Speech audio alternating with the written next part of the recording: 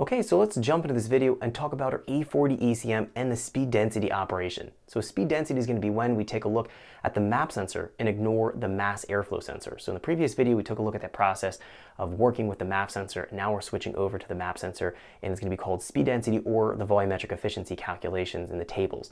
We're going to find that the E40 PCM is going to be a little bit more similar to the Gen 3 family than it is to the E38 E67 PCMs. That's why we have to have a separate video here and doing our speed density tuning for the E40 specifically. So I'm going to be walking you through all the details that you need to know for this E40 PCM, as well as showing you how to enhance the operating system to a 2-bar operating system. We can take it off of the normal volumetric efficiency calculation. It's going to be a whole bunch of details, again, we need to know.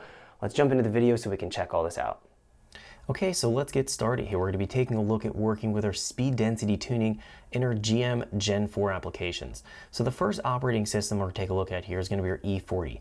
That's going to be from the earlier generation of the Gen 4, specifically in this case, a 2005 Pontiac GTO. So let's jump in here to our engine.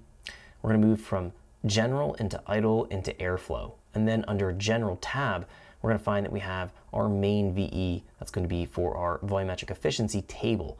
If we click on this table, we're going to find that it's going to be based on engine RPM and it's going to be based on manifold pressure. If we look at the values in the table here, these are going to be representing the volumetric efficiency of our engine. So we're looking at the numerical view of the table. If we click here, we can actually look at the plotting of the table here, and we're able to kind of take a look in this three-dimensional format and get a better idea of how the table is shaped and what's going on. So this is going to be the stock equivalent VE table that is in our E40 PCM right from GM. So we're going to be finding this is what they've calibrated, and we can see the table is fairly smooth if we look at it.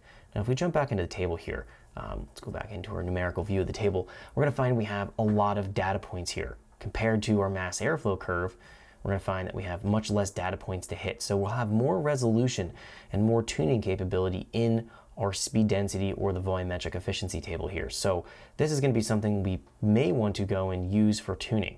Now, in order